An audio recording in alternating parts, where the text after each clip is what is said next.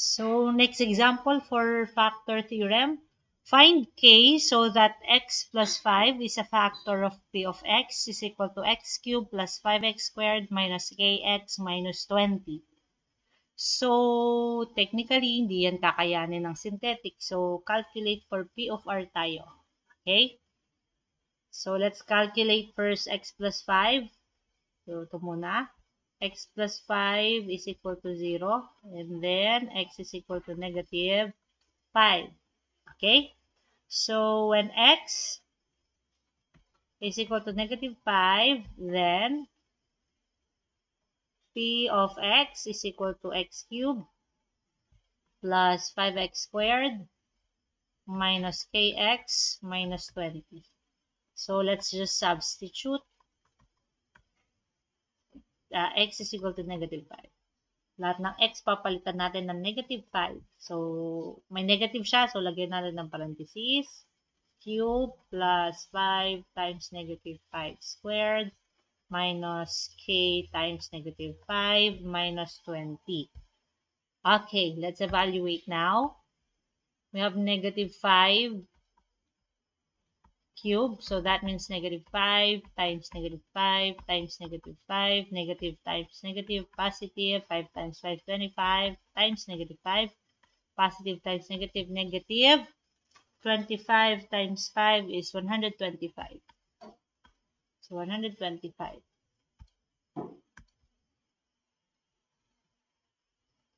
Negative 125. Ayusin ko lang. This is negative 125. Plus 5 times,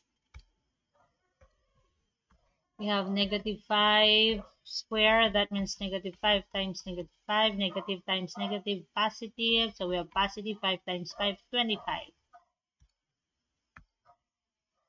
25. And then negative times negative is positive. K times 5 is 5k minus 20.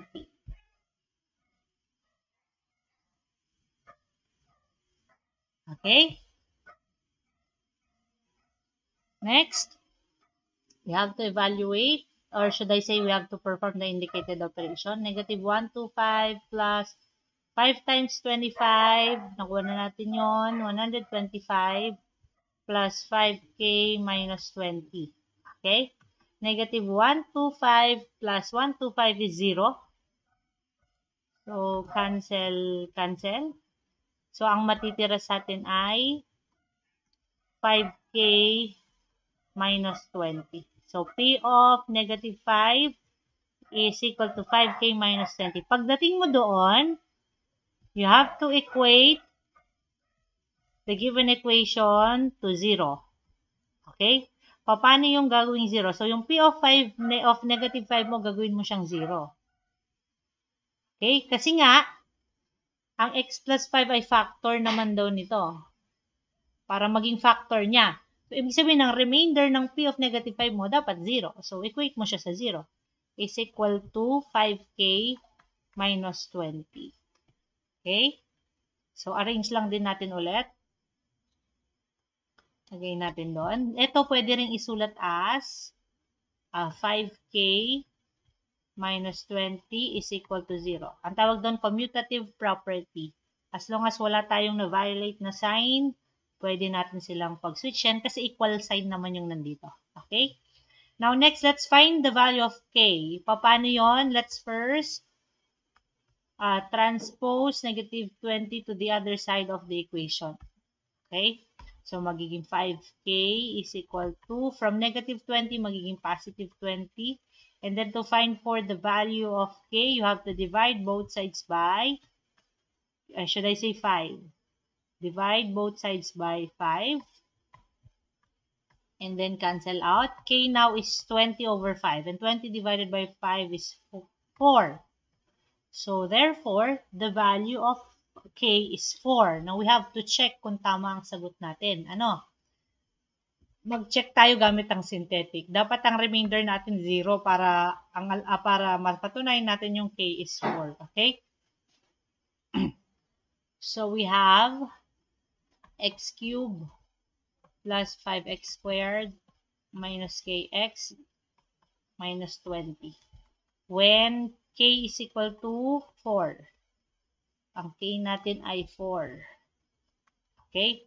So, ito magiging x cubed plus 5x squared minus 4x minus 20. And divide it by x plus 5. Okay. Divide na natin using synthetic para mabilis. Coefficient from positive 5, negative 5, negative 5. Ang coefficient ng x cube, 1. Ito, 5, negative 4, at saka negative 20. And then bring down the first coefficient. 1 times negative 5, negative 5. 5 minus 5, 0. 0 times negative 5 is 0. Negative 4 plus 0 is negative 4. Negative 4 times negative 5 is positive 20. Negative 20 and positive 20 is 0. So, therefore, the remainder is 0. Conclusion. Then, the value of k to make x plus 5 as a factor of x cubed plus 5x squared minus 4x or minus kx minus 20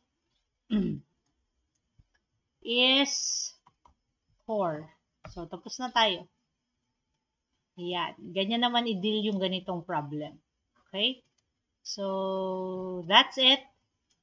End of Module 9.